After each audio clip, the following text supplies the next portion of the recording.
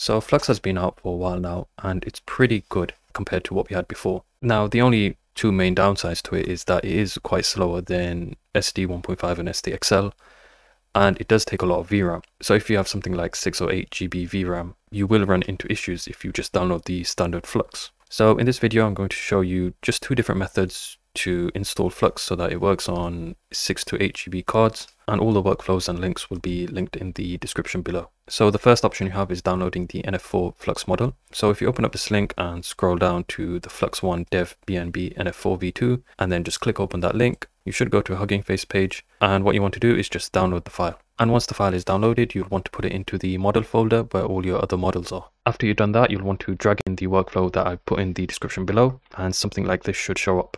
If you do have anything missing or anything in red, just go into your manager and click on install missing custom nodes. So now I'm just going to generate an image using the NF4 model. And this was the image that I was able to produce. And from here, you can see just how powerful Flux is and how good it is at creating images. Now, the biggest problem with the NF4 models is that you won't be able to use LoRa's with it. If you don't know what LoRa's are, just think of them as add-ons that you can use to make different styles of images. If that's a problem, there is another method which allows you to use LoRa's inside your workflow. And this method is the GGUF method or the GGUF method. And the way to install it is just to scroll down and download these three models. So the AE Save Tensors, the Clip model, and the T5XXL model, and put them in the respective folders. After you've done that, what you want to do is actually download the actual Flux model itself. Personally, I recommend using the Flux Dev GGUF model. So what you want to do is just click on that link over here. And from here, you should be able to see different models that we can download. If you have something like 8 GB VRAM, I would recommend sticking to the Q4 models. And if you have something lower than that, then you could try using the Q2 and Q3 models and see if that works for you. And after the models have been downloaded, you'd actually put them into the UNet folder inside your Comfy UI.